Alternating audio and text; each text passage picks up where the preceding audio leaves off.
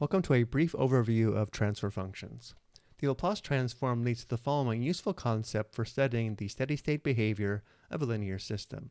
Consider an equation of the form Lx equals f of t, where L is a linear constant coefficient differential operator. Then f of t is usually thought of as the input of the system, and x of t is thought of as the output of the system. For example, for a mass spring system, the input is the forcing function f of t, and the output is the behavior of the mass, x of t. We would like to have a convenient way to study the behavior of the system for different inputs.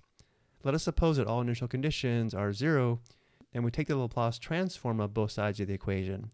The result is an equation in the form of big A of s times big X of s equals big F of s.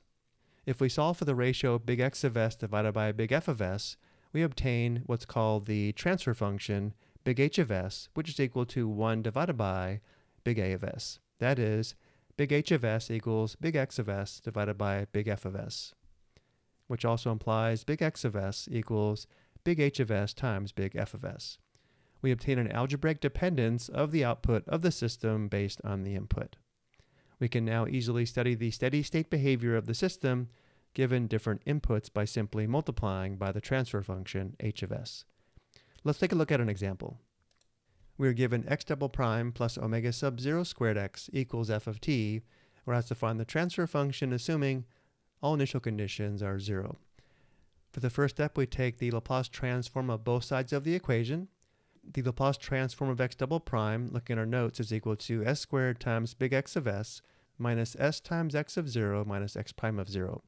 But because all initial conditions are 0, we know x of 0 is 0, and so is x prime of 0, leaving us with just s squared times big X of s, plus the Laplace transform of omega sub 0 squared x, which is equal to omega sub 0 squared times big X of s. Equals on the right, the Laplace transform of f of t is big F of s. And now to find the transfer function big H of s, we need to determine big X of s divided by big F of s, which means for the next step we need to solve the equation for big X of s, which I've shown here on the left in blue. For the next step, we factor out big X of s, and then divide by the quantity s squared plus omega sub 0 squared, giving us big X of s equals big F of s divided by the quantity s squared plus omega sub 0 squared. And now to find big H of s, the transfer function, we divide big X of s by big F of s, which I've shown here on the far right. Notice the big F of s's simplify out, leaving us with big H of s, the transfer function, equals 1 divided by the quantity s squared plus omega sub 0 squared. And now let's see how we use the transfer function. Suppose that we have a constant input f of t equals 1. If we take the Laplace transform on both sides of the equation, we have big F of s equals 1 divided by s, and since big X of s equals big H of s times big F of s, we have big X of s equals 1 divided by the sum of s squared and omega sub 0 squared times 1 over s. From here, we take the inverse Laplace transform of both sides of the equation, which I've shown here below. On the left, the inverse Laplace transform of big X of s is equal to x of t. On the right, to find the inverse Laplace transform of this product, we do have to perform partial fraction decomposition, not shown here.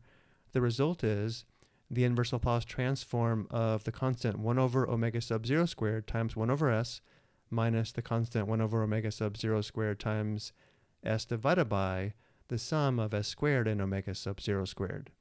The inverse Laplace transform is equal to 1 over omega sub 0 squared minus cosine omega sub 0 t divided by omega sub 0 squared, which we can write in the form shown here on the far right. We have x of t equals the difference of 1 and cosine omega sub 0 t divided by omega sub 0 squared. This indicates if the input is f of t equals 1, the output is given by x of t. I hope you found this helpful.